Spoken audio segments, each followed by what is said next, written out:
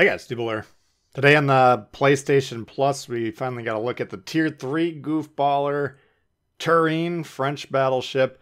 I got Dunkirk on there. That's a pretty fun build here. Check out slot 4 artillery plotting room in a Tier 3, kind of like the Arkansas. So, pretty good accurate guns for a Tier 3. I think they're the same caliber as the Arkansas guns, so you can have some success with this one.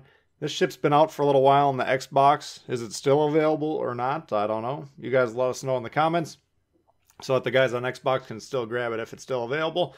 But they got it like 1 or 2 months ago. I can't remember. And then the line was always, okay, well, it'll be available on PlayStation Plus relatively soon. Here it is. All right, so it's always worth picking up these ships if you have the internet subscription service for your respective system. And especially in this case, we got a Tier 3 here. Now, there's actually less Tier 3 premiums than Tier 2, which is quite a collection of goofballer ships at Tier 2. And kind of these low-tier premiums, they're all really kind of unique in terms of what they're capable of, how they're set up. And a lot of times they're kind of interesting. So there's quite a wide variety between the Tier 2 premiums. And I would say the same thing with this Tier 3. Now, the Turenne, in addition to being pretty accurate for Tier 3 battleship, it's got good, interesting turret layout. You can see we can hit 4 main gun batteries on one side, and then you can quickly switch to the other side of the ship and fire 2 additional guns. So you can do that either by turning back and forth, and this thing is grade turning, 11.2 I think it was. So I actually put prop mod on here. If the battleship turning is that good naturally, then sometimes I'll opt for the prop mod. Otherwise, I'm going to prefer to switch up the steering or enhance the steering usually because you want to be able to turn as quick as possible in the battleship. So this game, I don't think we're going to win this one if I'm remembering which game I picked out here, but there's some good brawling sequences, and I think it's just probably the most action-packed of the 5 or so games that I played in this ship so far. So that's why I believe I picked this one. Armor-wise, you know, I was comparing it to the other Tier 3 battleships, and they're pretty similar. I'm noticing some pretty juicy shots a lot of times, especially in the deck area of the ship. So, protection-wise, I think it's kind of difficult. Seems to be more difficult than NASA. Seems to be more difficult than Arkansas, the two I'm mainly aware of. And then there's the Tier 3 German, whatever that thing is. We got that to test out. I haven't even reviewed it because I don't really like it too much. But that one's definitely more durable. That's kind of the main thing of the, I think it's like the Koenig Idol or something like that, whatever. But I'd say this is probably the least durable of the bunch. Okay. Now you'll see me switching back and forth between AP, HE. I think I'm actually going to fire a lot of HE in this particular round. That's not me continuing the theme of my last video. Where we were kind of leaning into the HE a little bit.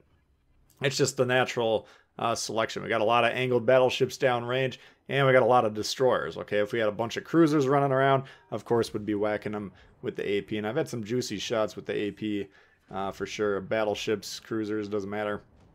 But in this particular match, I think we're going to be... You can see we got a horde of destroyers, and they're all coming straight for us.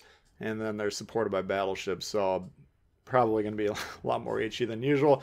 And yes, we are in the back here, but that's just kind of the nature of the beast. Now, this Turenne does, I think it plays best either pointed directly at or away, because you can access both sides of the ship, get those guns going, raising the DPM, the damage per minute, or the damage per match.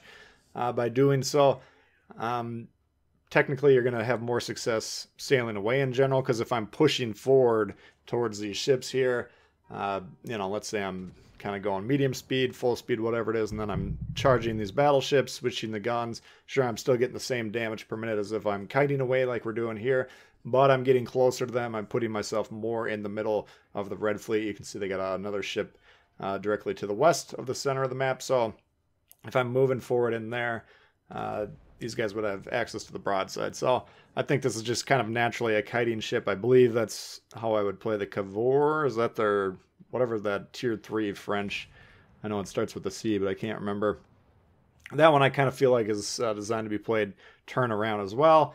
And that's kind of how I feel about the Ismail Tier 5 Russian battleship. Some of these ships are just kind of configured better just in terms of armor angling, or in terms of weapon angles, and then armor angling as well. I didn't show you guys the armor scheme on here, but there's kind of a soft nose section and there's a soft rear section, but the rear section is smaller than the nose section. So I think we're going to be minimizing more damage pointing away as well. And using the prop mod, using this good steering, I mean, we got pretty good mobility, so we can maintain as long as red's kind of moving into us here.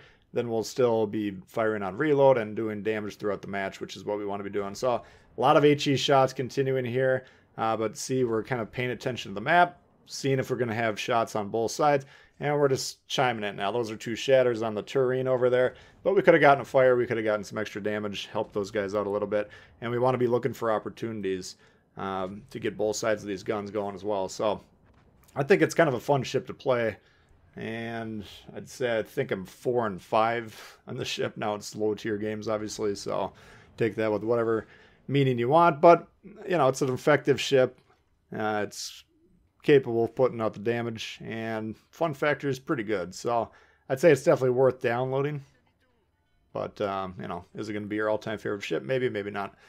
You guys let me know if you've tried it out in the comments, what you think here.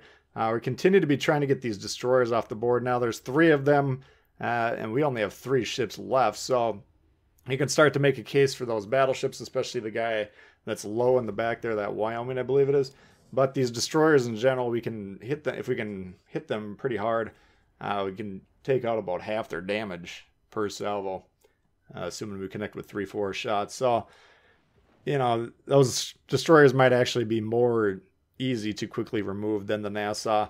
And the destroyers, you know, the closer we get to us as a battleship, then the more threatening that they become as well. So there's various reasons for the shot selection that we're taking here. Nassau, the only target that I have visible on the map at that time, so we're just going to go ahead and shoot him. Of course, we're noticing we're getting shot on the right-hand side of the screen.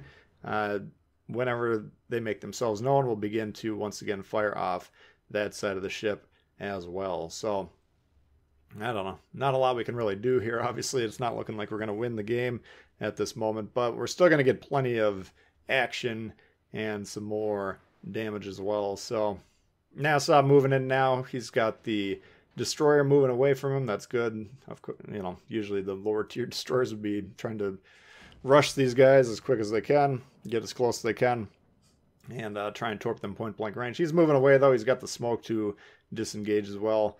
He does have to worry about the planes flying above him there. Nassau low. He's on the ropes. We got him with a permanent fire there. Enemies capturing the base. Of course, we're noticing that, and we're going to try and get towards that base as well. Here's the Klaus horn popping up here. We'd like to get him with a decent whack. And we're going to hold our fire here as battleships. We'd like to fire on reload, but if we think there's going to be some better shots in a moment, then it's always worth holding. I guess we did fire that pretty much on reload, and that's because he hit that magic 45-degree mark, where it's kind of the easiest to hit those destroyers when they're coming at you. Wait till they're about to line up at 45 degrees, halfway through their turn, hit them there, and you usually get them pretty decently. So once again, trying to get those resets off the right-hand side of the screen. We'll be switching the guns, hoping the Klaus starts to rush us. He's got another destroyer right there. It's the V-170. And once again, we're going to try and line up the shot here. So here's the shot that I was thinking of a moment ago, and I was saying we're going to hold. We're just going to see what happens there, and since he wasn't really doing any changes in terms of course or whatever, then we launch. We only hit him with 1 shell because he's more or less pointing right at us, and that's a lower probability shot than if he turns, which is why we want to give him the chance to do so, shaving off, 5 seconds of our basic damage per match. Reduces the damage a little bit because we hold the shot. And Tbull here. This thing has been nerfed recently. It used to be the most fearsome ship in the game. Tempted to keep those guns on the right-hand side. I was tempted to shoot the Tbull, but this thing is pretty low here, and we want to emphasize getting these guys off one at a time. Also, I have to move on to this base to stop them from capturing anyways. So I'm figuring, well, we're going to wind up shooting this guy in a moment. Anyways, might as well try and get that rearward destroyer off. But here, the Tbull, the shots are coming in here. Not quite a kill shot. That definitely would have been a dev strike a couple weeks ago before that ship got returned to its natural state.